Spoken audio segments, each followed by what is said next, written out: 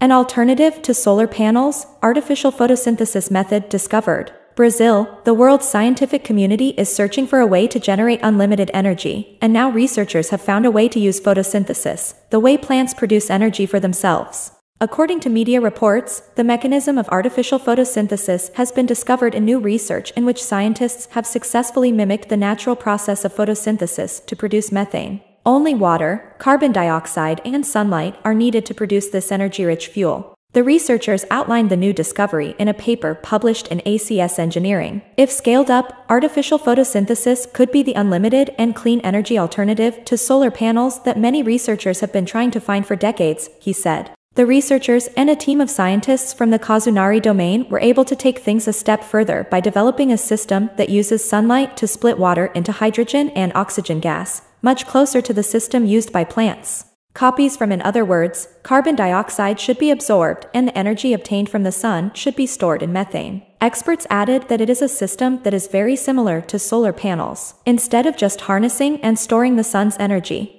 we use the same system of photosynthesis that plants rely on to produce energy. However, it is more difficult to scale up the above system to meet the requirements of the city. The team also discussed the obstacles and possible solutions in this regard in their published study.